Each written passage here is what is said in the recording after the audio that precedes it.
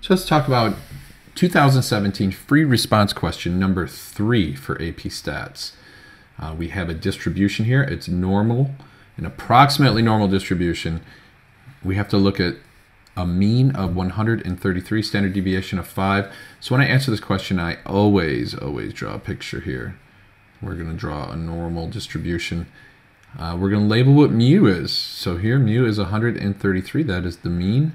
And I like to write up here always that sigma equals 5. And then I'm going to label the x-axis here so we can get a good idea of how things are spread out. So remember, there's an inflection point. The point right here in the middle is about 1 standard deviation away. So that should help you as you label all of these. This will be 143, 138. Same thing on the other side. Try our best here. 128 and 123. Okay, so what we want to know is the probability that the melon, we're going to select one melon, and that the diameter is greater than 137. So 137 is approximately right here. Ooh.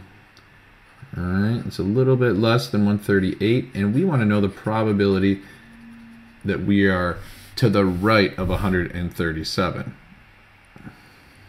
So how do we write this out? Let's write it as the probability that x is greater than or equal to 137. Actually, it just says greater than, so I don't need that equal to. Probably x is greater than 137 is equal to, now I would use my calculator in this.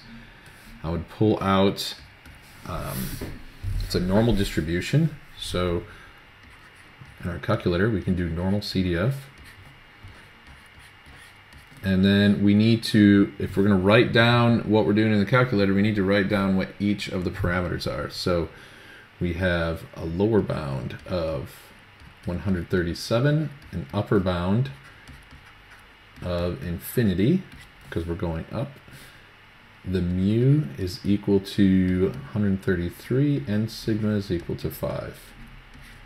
So we just want to be really clear that we are taking, that we're communicating what the 137 is. That's the lower bound, and the upper bound. You can even spell that out. If you're doing an AP test, I would write it up here, lower bound, 137, and then so on and so forth, and I'd write it all out. But when we figure that all out in the calculator, let's do that. Here is how we get to that again. We hit second, and then the distribution button, and choice 2. We always use a cumulative CDF. And the lower bound is going to be 137.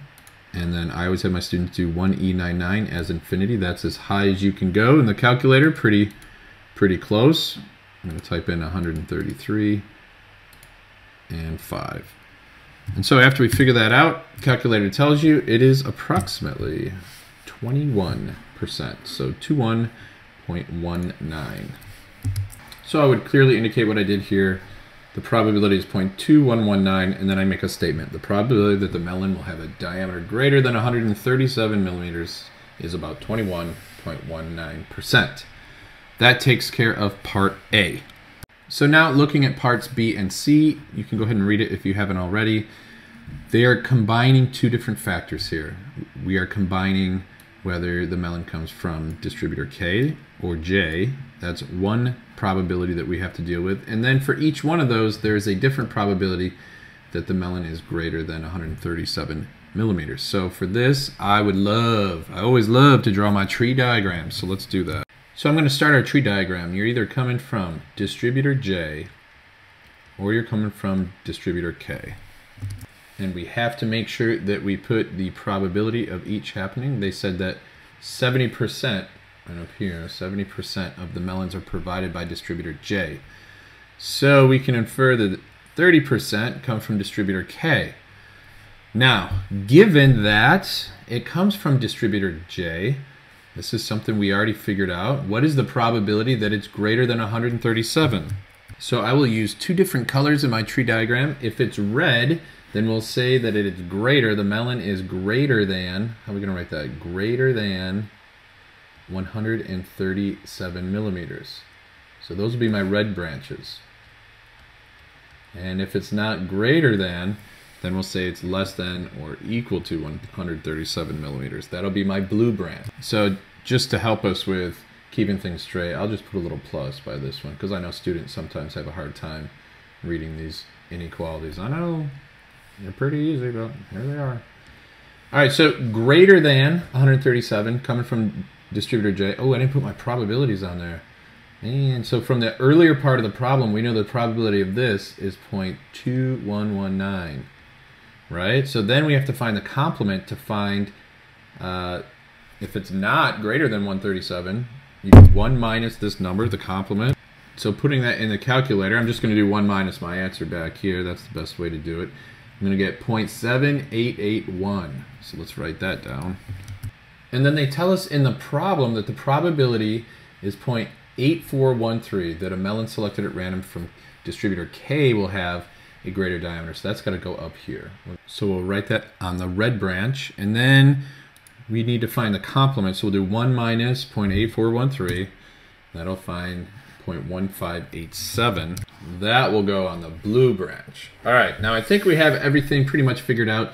The next thing I'm going to do is I'm going to multiply across the branches because we're going to find the probability that both of these events happen. So those products are here in purple, and of course I always take these numbers and add them all up, and if you put them in your calculator and add them up, guess what they equal?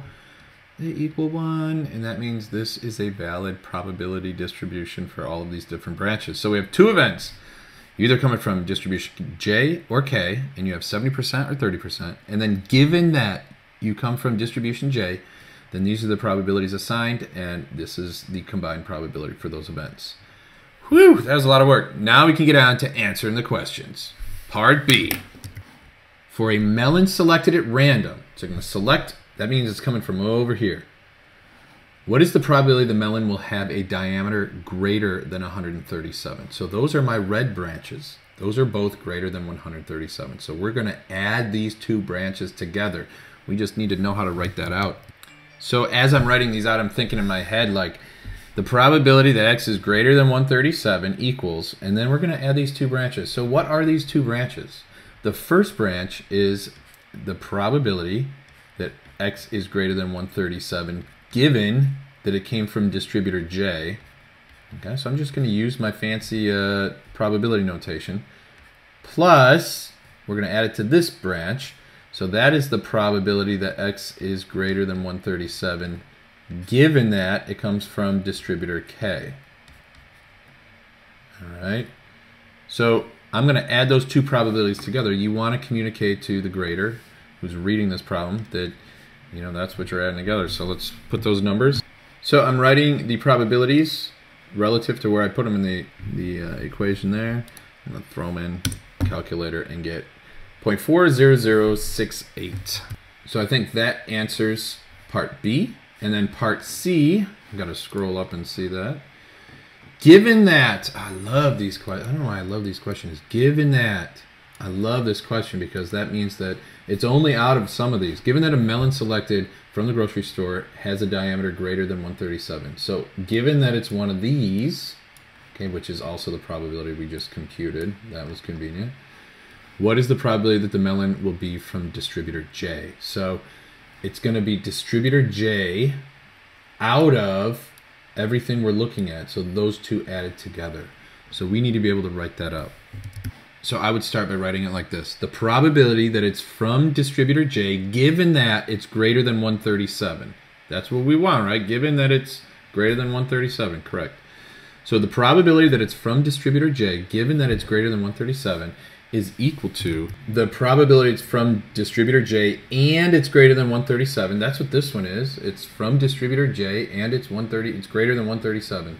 So that's what that number is right there. It's the probability it's from distributor J and, remember that's intersection, that means and it's greater than 137 out of the total number of melons out of 137. So the probability that x is greater than 137. We already figured that one out. It's right here. So I love the calculator because you can put in everything. I just scroll up and get the numbers. I'm going to get 37. It's about 37. Let's throw that down here. Get down there. So writing it all out, The probability it's from distributor J, given that it's greater than 137, is equal to 0.37-ish. Now, things you don't have to worry about so much, like what you put in your notation here, like if you used words, melon is greater than, instead of X greater, like that's all fine. As long as you're conveying to the people what's going on, you're able to look at this, like draw your tree diagram nice and straight so they can follow what's going on. I think this is a pretty straightforward tree diagram question. So there you go. Hopefully that helped out. Good luck on your AP exam.